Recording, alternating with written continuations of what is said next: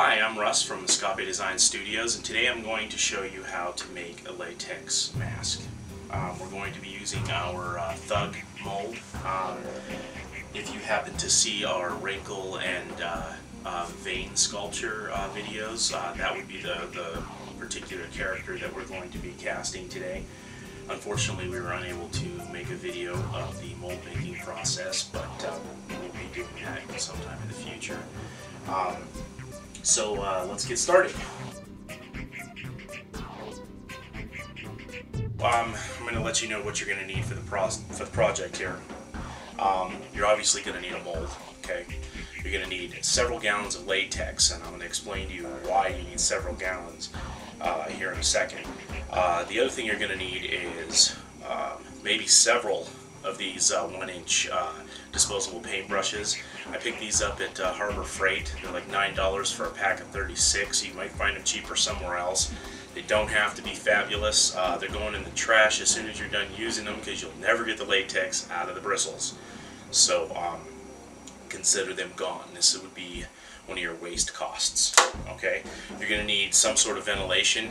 Latex contains a tremendous amount of ammonia, and it's not exactly good for you to be breathing ammonia. I'm not going to be wearing a mask in this particular video for the sake of the video, but this studio is just incredibly well ventilated, so I don't have to worry about it too much.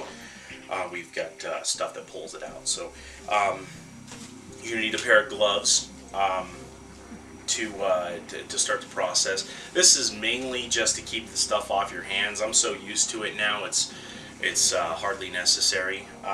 But the gloves can sometimes inhibit your ability to, dexterity and stuff when you're trying to clean up particular areas, and I'll explain to that, here in a minute.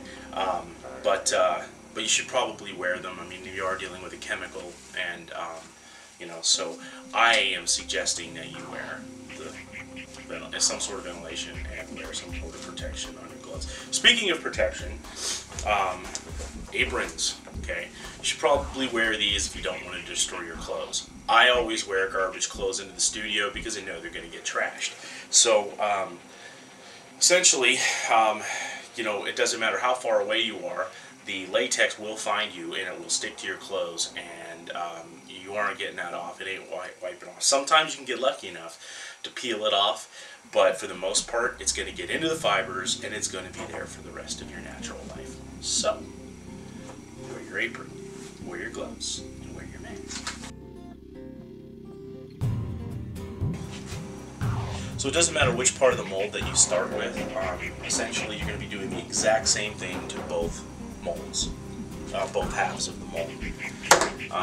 What we're going to do is we're going to bust open this little bucket of latex. This is what I call my spillover bucket. It's always good to have a small bucket laying around. We usually have latex delivered to us in barrels, so it's essentially gets transferred into 5-gallon buckets, and then we use it from there. So the spillover is usually just from smaller projects and stuff.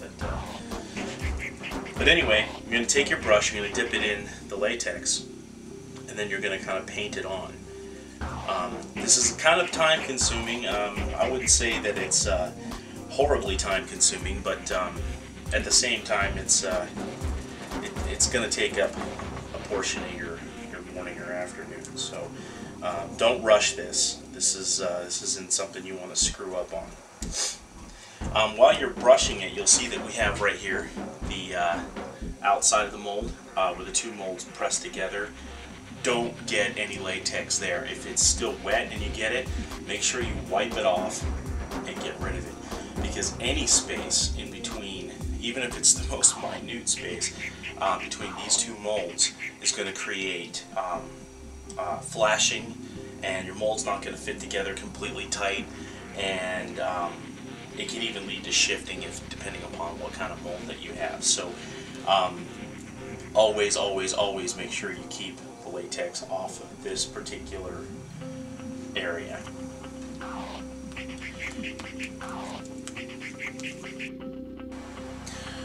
So you're probably wondering why we're painting this stuff in. Well, there's a good reason for that. Okay. essentially what we're doing is we're taking out any room for error in the mask, or at least as much room as we possibly can. If you were to just pour the latex into the mold, you're liable to trap air bubbles. Now, air bubbles translate into negative space, nothing in that space. The mask itself, when you pull it out, is actually what you call the positive. There will be these little pits of negative space in your positive. Okay, so to prevent that from happening, we take our little brush and we brush in the latex, forcing out any option of air bubbles.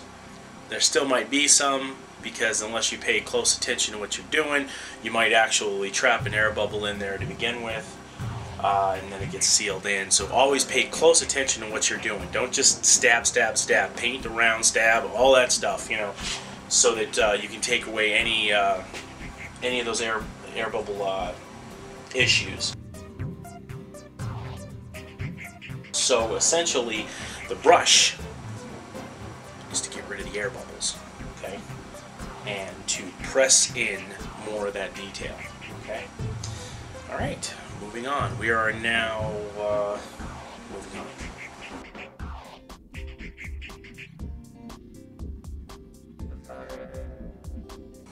Okay, while we're waiting for these first two layers to dry, I'm going to go ahead and mention something that might be a problem with your latex. If you've got some latex that's a little bit older and it seems to be, instead of pouring, it's glopping out, there are two things that you can do. One, you can use that latex for other things, not so much mask making and pouring, but certainly for the painting in process. Or you can use it for thicker projects for coating purposes. The other thing is you might be able to save that latex and turn it back into a pouring material if you go ahead and pick up some ammonia. Okay, you can get this stuff at any grocery store, usually in the cleaning aisle. They've got colored, you know, ammonia. I would suggest getting the clear stuff, and you probably just need at the most a cap full per gallon to loosen that back up again. So you just put your cap full in, you mix it up, and almost immediately it'll start to come back to life. Okay, so one of the things I wanted to point out to you in this particular mold, in case you have a similar mold, is a lot of molds actually stop at the shoulder point and they come across. This one does to a certain extent.